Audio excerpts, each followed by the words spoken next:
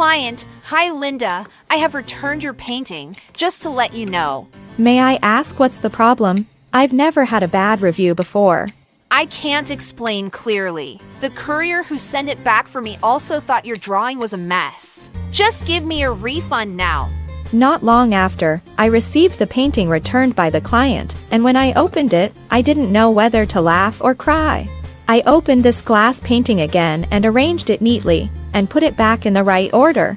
In addition to painting, this time I also wrote a letter to the client. Hello, I have returned the painting, it is just not in the correct order. I think someone moved it. Now the problem has been solved, hope you like it. A few days later, I received a response from the client. I'm really sorry, Linda. I asked my daughter. She was too excited when she received the painting. She didn't grab it when opened it and fell to the ground. Then she reassembled it by herself and also asked me to apologize to you.